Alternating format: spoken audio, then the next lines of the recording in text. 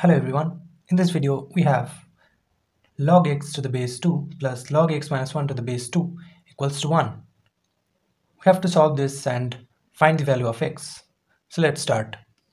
The equation is meaningful only when x is greater than 1, because if we take any value which is less than 1 or equals to 1, then the log of this part would be undefined. So we are given log x plus log x minus 1 equals to 1. So we know that log m plus log n can be written as log of m times n. From this we can write log of x times x minus 1 with the base as 2 equals to 1. And again we know that log of m with the base as m can be written as 1. So let's write 1 as log of 2 with the base as 2.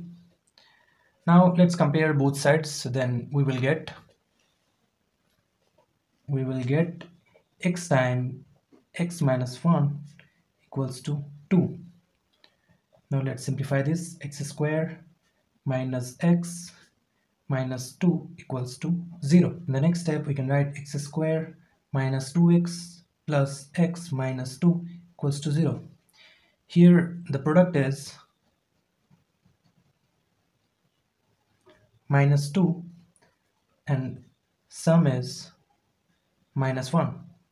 So we have chosen minus 2 plus 1.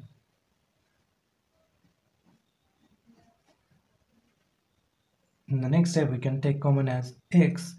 So x minus 2 plus 1, x minus 2 equals to 0. In the next step we can take common x minus 2.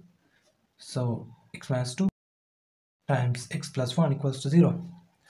So now we have two solutions of x. So x equals to 2 and x equals to minus 1. And from our given equation we have seen that the x's value cannot be negative, so x must be greater than 1. So from that we can say that x cannot be negative, so our answer is x is equals to 2. This is the only solution. Thanks for watching.